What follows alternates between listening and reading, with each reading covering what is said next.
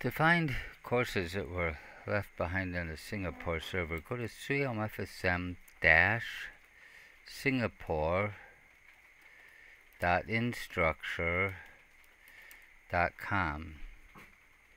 It should be that if you're using the same browser that you're logging into, comfsm.instructure.com, it will log you in automatically. Now, my spring courses are indeed missing from my dashboard. And when I go to courses, I can see they're no longer listed. I have to come down here to all courses. If I go to all courses and then down to past enrollments, there's my spring 2021 courses.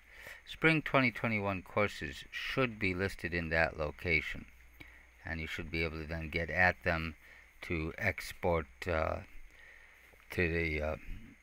from the settings. Get yourself down to settings, and you can do an export to share to commons, and then use the directions I detailed in another video, which I'll try to get linked below, but another video that shows how to get the